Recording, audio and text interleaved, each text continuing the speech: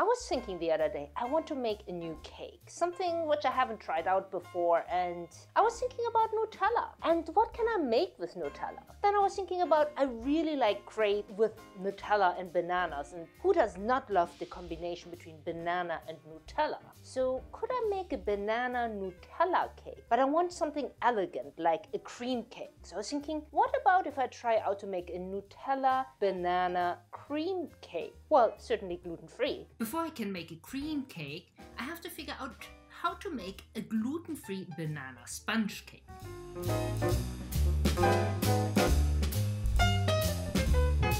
It's going to be a lot of trial and errors, and let's see what I come up with. I'm going to use the basic vanilla sponge cake, make a few modifications, and I will see what comes out of it. I'm going to measure first my flour combination I use for my vanilla sponge cake, which I know has always turned out really nice. I'm going to double the amount though, because I will make some errors. Here's my flour combination. Since I measured some extra flour, I'm going to fill that over into a container. And certainly what I want to make sure of is that I mix it well. By the way, if I make a lot of the same cake, I often pre-mix my flour, so I just multiply it. And then before each use, I'm going to shake it up or mix it up, because different flours have a little bit of a different density. So I want to make sure the flours combine really well before I use them. For a sponge cake, you have to separate the egg whites from the egg yolks, and I'm showing my chocolate sponge cake how I do it. I'm going to add now 175 grams of sugar to the egg yolk. I'm going to actually cut down to 150 because the banana will also be very sweet. I have also to prep and melt 45 grams of butter and then add 45 grams of oil to it.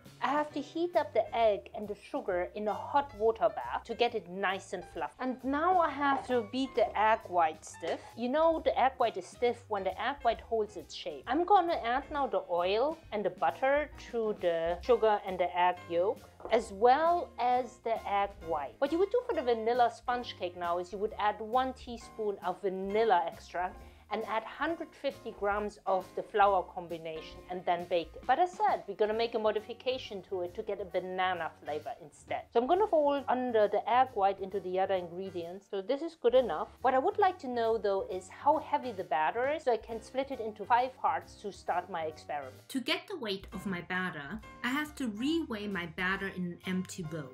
And the total weight is 550. So a fifth of this would be 110. I'm going to measure now 110 grams of the batter into each bowl. So this is what I thought would happen, is that the last one is a little bit less than 110. So I'm going to put a little bit from the other egg whites over. So here are my different 5 experimentation bowls. And I'm going to add a little bit of a different combination of flour and banana. Let's measure though how much banana I got. I'm going to shoot for 150 grams of banana, or maybe a little bit more. So let's say 250. I'm going to add about a 1/4 cup of water to help with the blending. And here's my blended banana. So I'm going to add about 50 grams of pureed banana to each of the different samples. Haha. Okay. I'm still short of 10 grams, but luckily I have a little bit more here. Okay, close enough. For the original recipe, I would now add 30 grams of the original flour combination to the different bowls. And I'm going to do that for the first bowl, and then I'm going to do some variations on how much flour I'm going to add to it, just to see the different texture outcomes. And I should probably write down the variations of my flour combinations. For my second bowl, I'm going to add 40 grams of flour. For my third bowl, I'm going to use 50 grams of flour.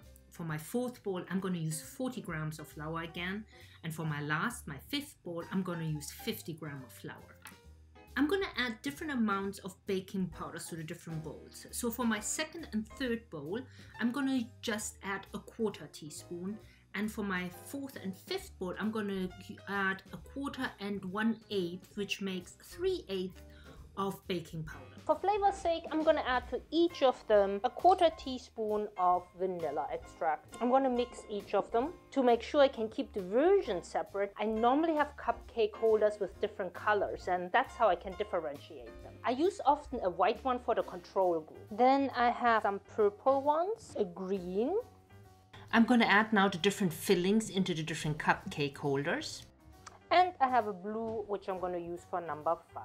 Everything is filled up, and let's bake it for like 20-25 minutes at 325 degrees Fahrenheit, and let's see what comes out. This is the result after 25 minutes of baking. Let's have a look. I admit they came out of the oven. I didn't have lunch yet, so I did try them already. So here are the different results. And you can see this one is really nice and fluffy. It's like almost like an angel food. Number 2 is a little bit denser, which makes sense. I added a little bit of more flour to it and has a nice crumb. The third one has even bigger crumbs and makes sense since I added more baking powder to it. The fourth, you can see how dense it's getting. So this is definitely more in the direction of a muffin texture. And this is the last one where the crumb is much denser. I have more flour in it and more baking powder. And if I reduce the egg whites in this recipe, I'm definitely on the direction of a nice muffin. So for my Nutella cake, I'm gonna use either number 2 or 3. Most likely number 2 because it's a little bit softer than number 3. But I'm gonna check how it feels like the next day.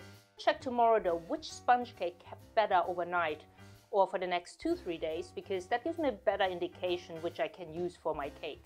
So I did taste test the different recipes the next day to see which one of the recipes or which one of the different banana sponge cakes would hold most of the moisture and still be nice and soft the next day. And number 3 won. So I'm gonna go ahead with the third recipe to make my banana sponge cake for my Nutella buttercream Swiss meringue cake, which I'm going to show you next week. So if you enjoyed watching my experimentation, please make sure to subscribe to my channel and check the bell to get notifications about any upcoming videos.